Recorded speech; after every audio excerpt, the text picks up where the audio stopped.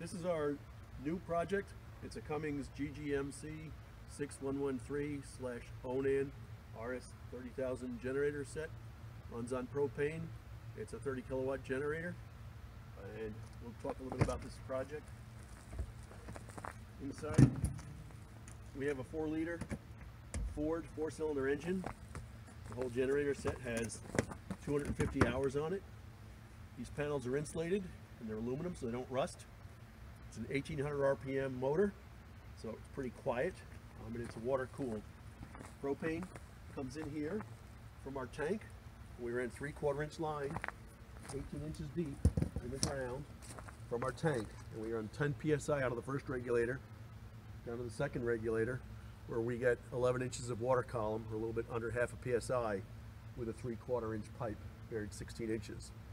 Going to the house, we have 2 conduits. A high power conduit, which is a 2-inch conduit. It has 4 1/0 wires in it, and those are for hot, neutral, and ground. And that's about it from the outside. It's 20 degrees out here this morning. That was a cold temperature. It's about 30 right now. We'll go inside and flip the transfer switch and see how she starts.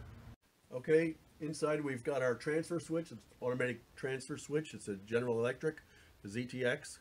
It's a 200 amp switch, and this, when we built the house, gets wired up directly to one of our 200 amp panels. In the future, we're going to connect this to the other panel with an interlock so that we can run both of these panels at the same time.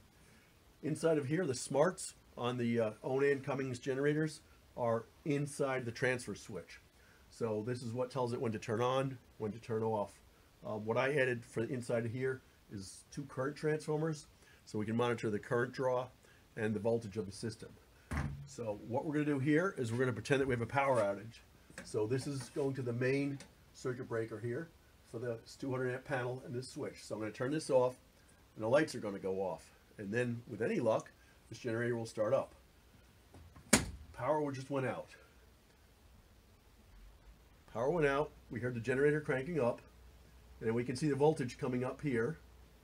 Okay, now we've got 120 volts. Once it senses 120 volts, you heard that big kerchunk, and that's the power switching over to the generator power. Okay, now we're at generator power right now, and you can see we're drawing 11 amps on one leg, 34 amps on the other leg, which isn't a whole lot of power for this thing. So, and back inside of here, here's my low voltage. Low voltage goes through this 1-inch conduit. The high power goes through the 2-inch conduit.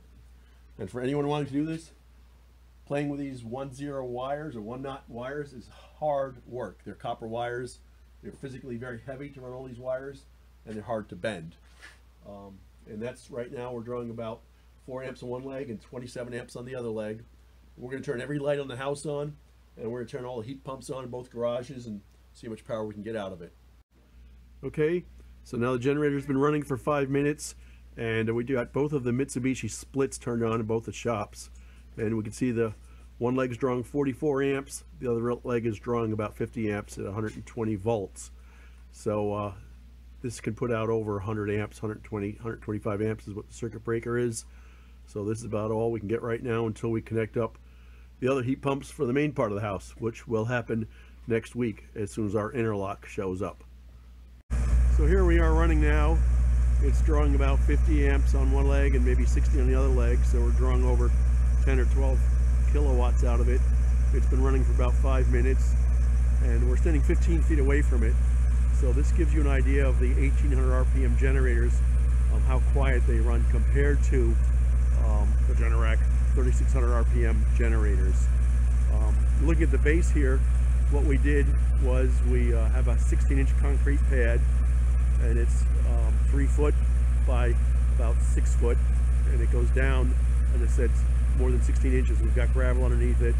We poured 64 80-pound bags of concrete inside of it, and then we surrounded it with some 4x4s and some stone just to make it look nicer, help the drainage, and have a little area to stand. And that's about the whole story on this.